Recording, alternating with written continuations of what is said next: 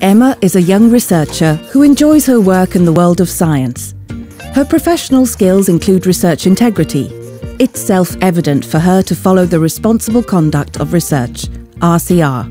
In fact, all Finnish universities, universities of applied sciences and research institutes are committed to the guidelines for the responsible conduct of research.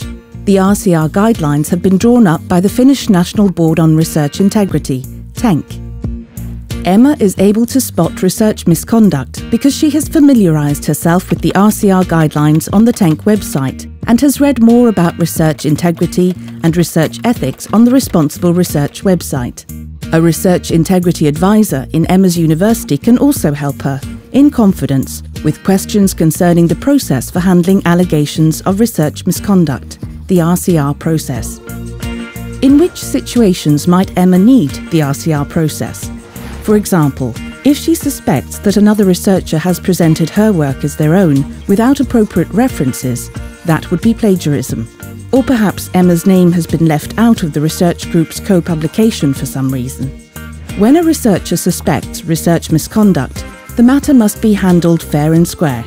Emma makes a written notification to the rector of the university, and the RCR process begins.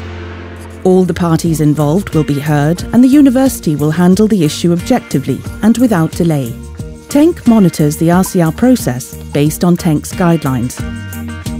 It is to everyone's benefit that allegations of research misconduct are investigated. The Finnish National Board on Research Integrity, TENK, and the Responsible Conduct of Research, the RCR process, will help you with that.